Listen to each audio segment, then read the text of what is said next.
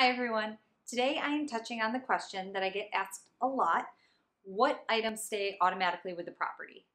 When you put in a purchase contract as a buyer and a seller accepts it, what is the seller by default legally obligated to leave at the property? The short answer is any item that is bolted to the property or secured to the property by default, unless you negotiate otherwise, must stay with the property. The most common examples of this are TV wall mounts. It does not include the TV. People will say TVs have to come with the property. No. The wall mount has to stay with the property, but the TV does not have to stay. The curtain rods have to stay with the property. The curtains, again, can be taken, but the rods, because they're fixed, have to stay. Medicine cabinets, light fixtures like chandeliers, or any type of sconces.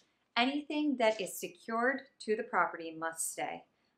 Unless, for example, in the process of accepting an offer, if I put in an offer on 123 Main Street and the seller comes back and says, yes, you can have everything with the property, except I'm going to exclude the chandelier above the dining room table because it was my great Aunt Lucy's, that will be excluded. That is to be included in the contract that that item is excluded, and then that doesn't have to stay. But unless that item is specifically excluded, if it is bolted to the property, it must stay. Also, there is an addendum, oftentimes, and a spot in the contract where it includes any appliances that come with the property.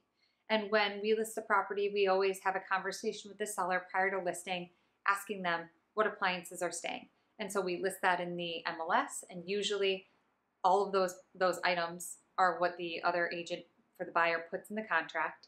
Those items have to stay as well.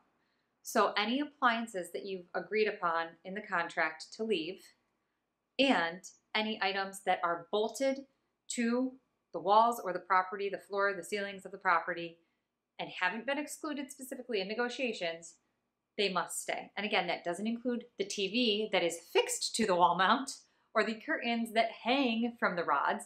It includes the rods, the mounts, the actual item fixed to the property. I hope that helps or clarifies any questions that you may have. Feel free to reach out with any additional clarification you may want or any additional questions. We hope you have a great day.